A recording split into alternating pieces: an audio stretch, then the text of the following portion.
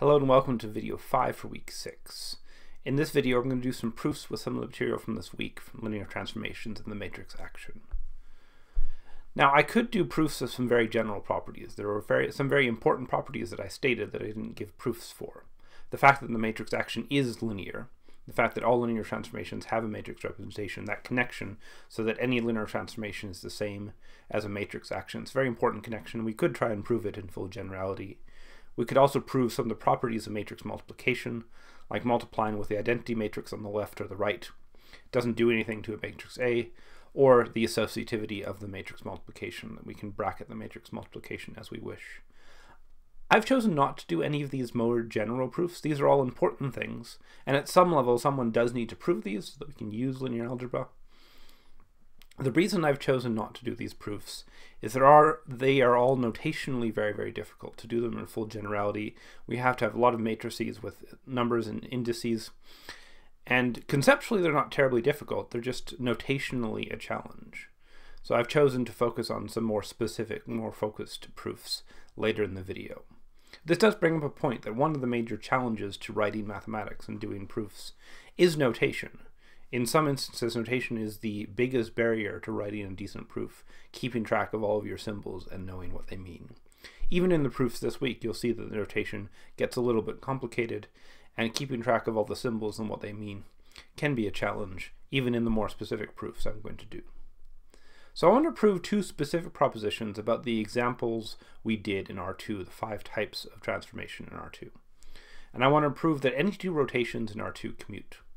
We said that the general matrix multiplication is not commutative, that we can't interchange the order.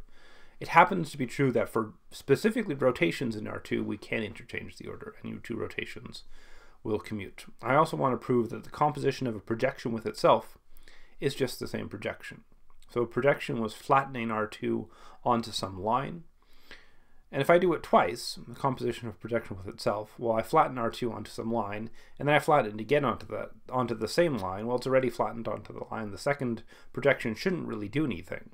So it makes sense that if I compose a projection with itself, I just get the original projection. Doing it once and doing it twice is the same thing. So I want to prove both these statements. All right, how do I prove that rotations commute? Well, I said I wanted to prove this in full generality. Any two rotations commute. Any rotation is given by some angle counterclockwise, measured from the positive x-axis. So I can write my two rotations as A and B with angle theta and phi. And then if I want to prove they commute, I want to look at the matrix multiplication. I want to do it with A first, I want to do it with B first, and I want to see that I get the same outcome. So I'm going to do A times B first. In terms of transformations, this is doing B first because in composition, the thing on the right happens first. So this is doing the rotation B and then the rotation A, seeing what we get. So we do the matrix multiplication here. We go across the first row and down the first column. That gives us cosine times cosine, which is there, and sine times sine, which is there. That gives us the first term. And likewise, I will do the second term, the third term, the fourth term, using the matrix multiplication, going across the rows of the first matrix and down the columns of the second matrix. And I get this complicated matrix with 4 entries. Each entry is a sum and a product of various cosines and sines of phi and theta. But it's what it is, so this will be the form that we have for A times B. Let's do it the other way. Let's do B times A. So here I write the phi matrix on the left, the theta matrix on the right, switch from before. In terms of composition, this means that A happens first. I do the same thing. I do across the first matrix down the second. So cosine times cosine gives me the cosine here. Sine times sine gives me the sine here. So this is the first term of the matrix multiplication. I get the second term, I get the third term, I get the fourth term for matrix multiplication. And this already looks similar in form to what was on the previous slide. What I need to do is I need to interchange the order of all the multiplications. So here I've got cos phi and cos theta. I can interchange the order of multiplications, write them as cos theta, cos phi, to write the thetas first. And in some of these, I'm also going to interchange the order of the subtraction and addition. So I'm just basically going to rearrange using the rules of ordinary number arithmetic, interchanging the orders of some additions and some multiplications. And then it turns out that this thing is exactly the same as this thing. So what I've proved is that after doing the rotations in either direction, up to some rearrangements of numbers that are all valid, I get the same outputs, and I can conclude that rotations indeed commute. Now I want to mention one thing here. At some level, what I'm proving is this equation of matrix multiplication. And what I've done here is I've taken this and calculated it, and taken this and calculated it, and shown that we end up with the same thing. And this seems to contradict what I said before, where I said that if you want to prove an equality, you should start from the left and end up on the right, and not reduce them both to the same thing. So am I contradicting myself? What's going on here? Well, I'm not really, because of how the proposition is stated.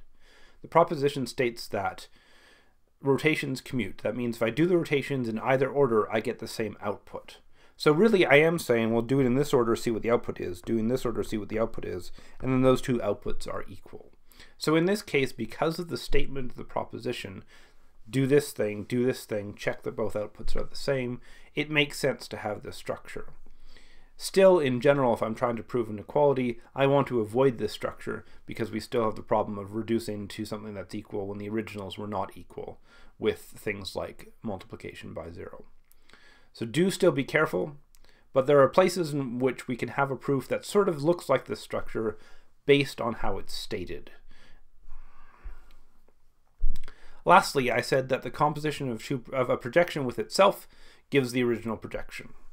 So let me look at the general form of the projection. So if A is a projection in R2 in some direction, so this is in the direction of the vector AB, where AB is a unit vector, and that's important. When we defined the standard form for projections, we said we wanted to choose a unit direction, and that makes sense. That means if our vector AB is here, then this is a vector of length 1, and it defines a line, and then we're projecting everything in R2, collapsing it to that line. So any direction defines a line, and any line defines a projection. And since we can choose any direction on this line, we might as well choose the direction of length 1. So we have a direction of length 1. To prove that the composition of a projection is just the original projection, all I have to do is calculate A squared and show that this is equal to the original matrix A. So I just have to compose it with itself and show that the second thing really doesn't accomplish anything. Now this is a bunch of symbols, but all I'm doing here is the matrix multiplication. I'm going across and down. So I get A squared times A squared, which is here, AB times AB, which is here. So across the first row and down the first column gives me the first entry in this matrix. And then likewise I get the second entry by going across and down the second column, this entry by going across the second row in the first column, this entry going across the second row and the second column. And then I can factor some things out of these entries. So there's an A squared here and an A here, so I can factor an A squared out there. There's an AB here and an AB here, so I can factor AB out there. There's AB here and AB here, so I can factor out there. And then there's B here, and B squared there, so I can factor B squared out of those pieces. And each time when I do the factoring, I find that the remaining piece is just an A squared plus B squared piece, but I said I had a unit direction. So those A squareds plus B squareds are 1. If I replace them with 1, I get this, which is in fact exactly the original matrix A. So what I have proved is that I take A and compose it with itself, that I get nothing other than just the number A, or not the number A, rather the matrix A. And this is sort of an interesting equation if you want to think about it. This is a way in which matrix multiplication is starting to act a little bit different. So this is an equation in matrix multiplication that says any projection, its square is just itself. For numbers, that's true for 0 and 1, but not for any other numbers. And now there are infinitely many projection matrices. So there are infinitely many types of matrices that have this strange algebraic equation. Matrix multiplication is really a very different thing from ordinary number multiplication. And this is a good example of having infinitely many numbers infinitely many matrices whose square is themselves.